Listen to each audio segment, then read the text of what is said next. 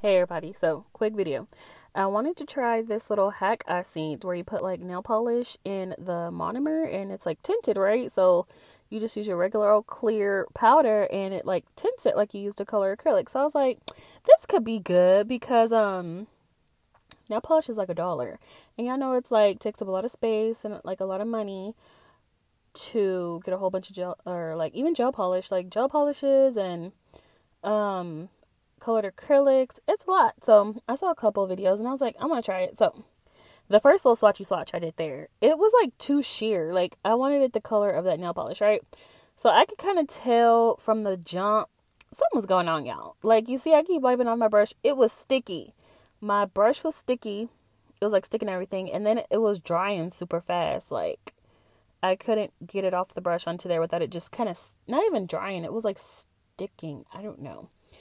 And I was like, it's probably not going to have enough strength at all. Kind of like, colored acrylic and stuff. You put clear powder on top of it. Just so I was going to do that, but with regular liquid. So as you can see, I'm trying to really work with it. And it's literally drying before I could like put it on the nail. It's like, I don't know. I probably did put too much nail polish, but I wanted to have that same opacity that it had in the bottle. You know what I'm saying? Like, what's the point of having it share?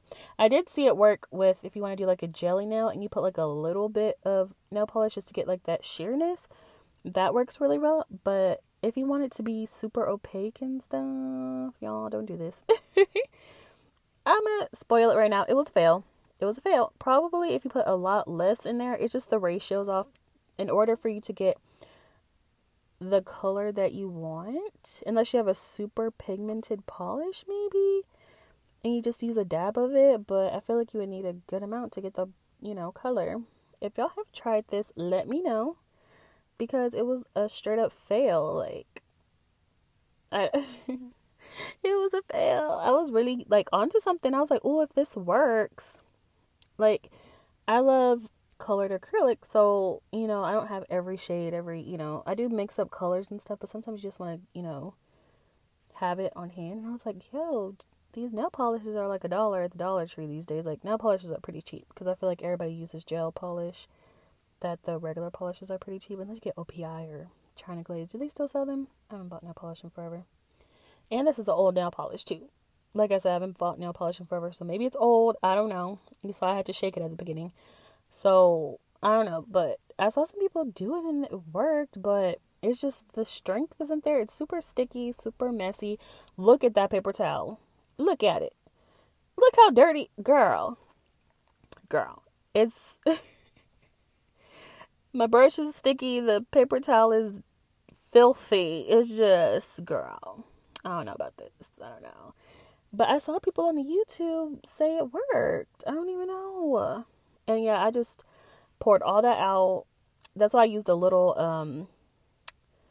container, because I did not want to mess up my pour out a whole bunch of monomer and waste it. So I used my little jar, and I put my brush in the brush cleaner because it was so sticky. I had to clean it first. Like, it's like you wasting time at this point. Like, but that's just that's usually the jar that I use for my monomer. And I'm going to do it the same way. And before I used regular clear acrylic powder on the first one. So I'm still using the clear, but I'm using it with regular nail liquid. Don't ask me which one. I've been playing with different ones. So one of them, girl. One of them. But yeah, just putting a layer on top. But see, it's not drying too fast or nothing like that like it was before with the